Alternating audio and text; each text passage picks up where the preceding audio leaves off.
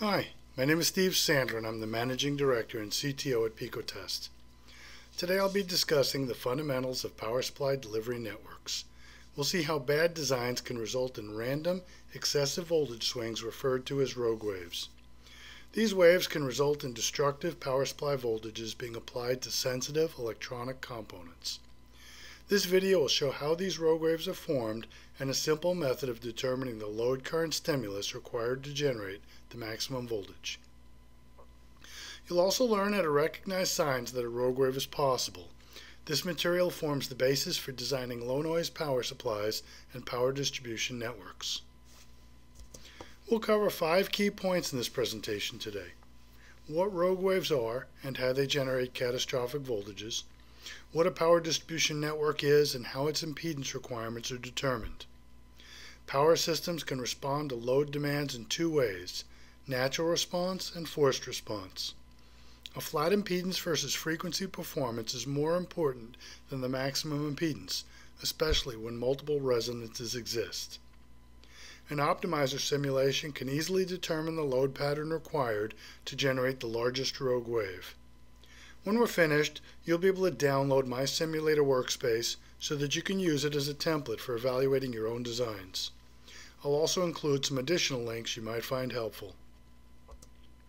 Rogue waves are abnormally large in relation to other typical waves in the area and have been documented in oceans for more than a century.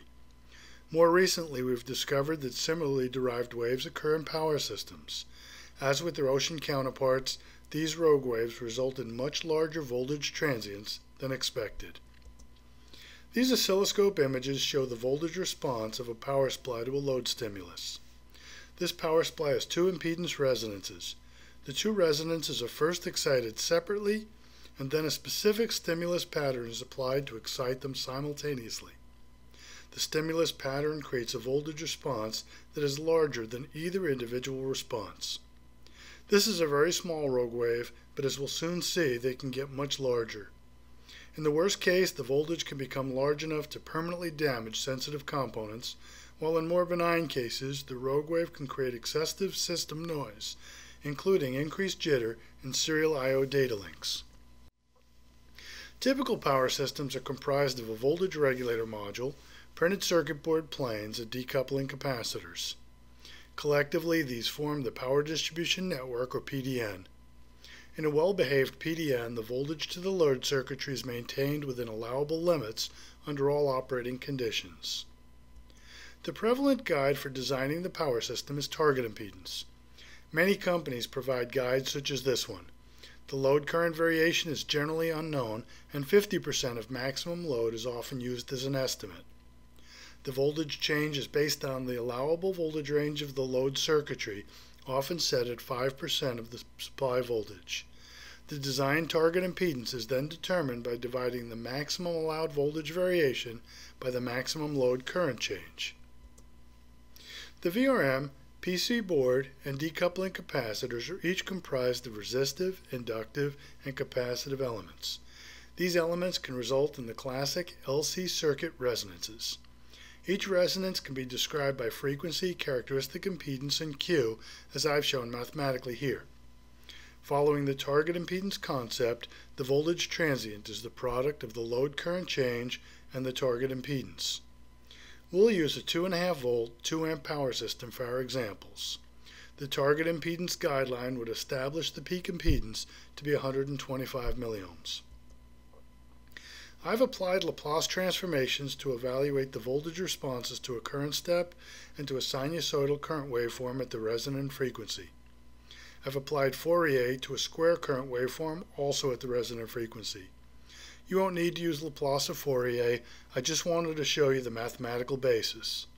Instead, we'll use a time domain simulator to excite our simple single resonance power delivery network.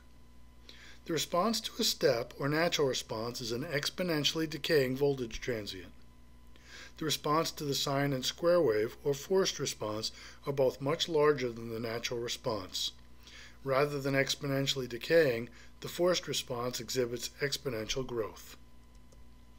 This oscilloscope image shows a natural response to a step load and a forced response to a square load current stimulus at the resonant frequency. Both the exponential decay and exponential growth are seen here. As expected, the forced response is much larger than the natural response. The natural response can be transformed to the forced response, or the forced response can be transformed to the natural response as functions of Q. Based on the resonant Q of 5.6 in our example, the sine forced response is 3.2 times larger than the step response, while the square forced response is 4.1 times larger than the step response. The ratio of the square excitation will always be related to the sine excitation by a factor of 4 over pi, as a Fourier response would easily confirm.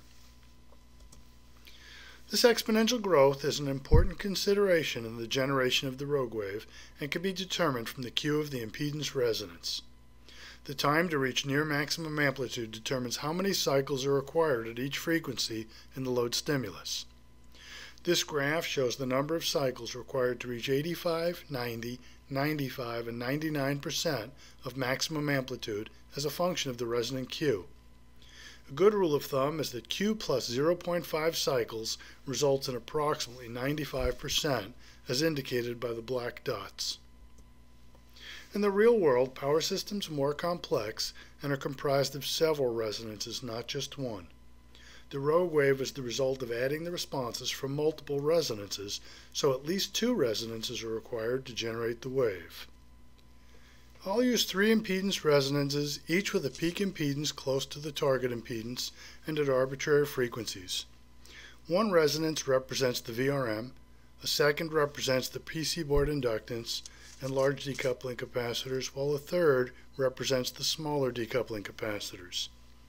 An actual high-speed circuit could have many more, including the bond wire and die capacitance at the chip level. Simulating this impedance, only one resonance is apparent. This illustrates why I always want to use a log frequency display for both my measurements and my simulations. Changing from a linear frequency display to a log frequency display, all 3 resonances are now visible. So now let's go ahead and generate the Rogue wave. Our load circuit is comprised of 2 square wave pulse sources, each switching from 0 to 2 amps. The first is set to the approximate resonant frequency and runs continuously throughout the simulation. After a delay, the second frequency is introduced and also runs continuously throughout the simulation. After a delay, the third frequency is introduced as a 6-cycle burst. This method makes it easier to constrain the maximum current and also reduces the simulation time. Simulating this initial solution results in a Rogue wave indicated by the larger than expected amplitude. The next step is to determine the load stimulus pattern required to achieve the largest Rogue wave. While this would be difficult to calculate manually, I'll use a simulation optimizer to do the work for us. The optimizer is made up of 3 parts. The first part defines which parameters can be adjusted and over what range. Next are goal statements, defining what is to be optimized. In this case, one goal is to generate the maximum voltage from our transient simulation. A second goal is to limit the maximum load current to 2 amps. Next is the optimizer controller. The default random algorithm with 100 iteration attempts is being applied to our example. The optimizer error function is displayed while the optimizer runs. The output voltage can also be viewed while the optimizer runs. After a few minutes, the optimizer has determined the maximum voltage excursion, and the schematic can be updated with the final optimizer values.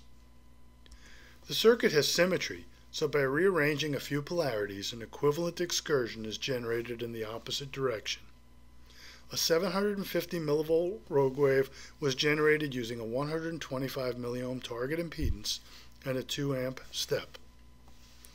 For comparison, I'll simulate this circuit using a flat 125 milliohm impedance along with our Rogue wave pattern.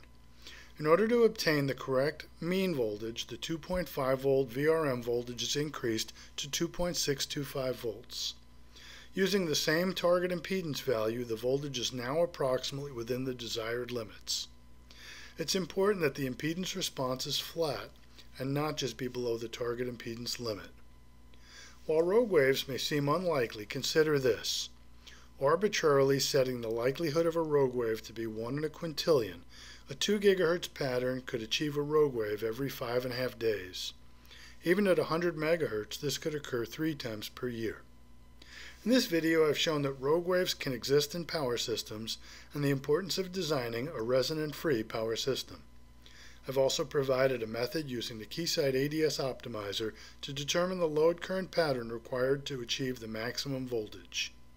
If you'd like to explore these power integrity examples, you can download the ADS workspace I used by clicking on the link in the text description associated with this video, or by typing in the URL shown on this slide.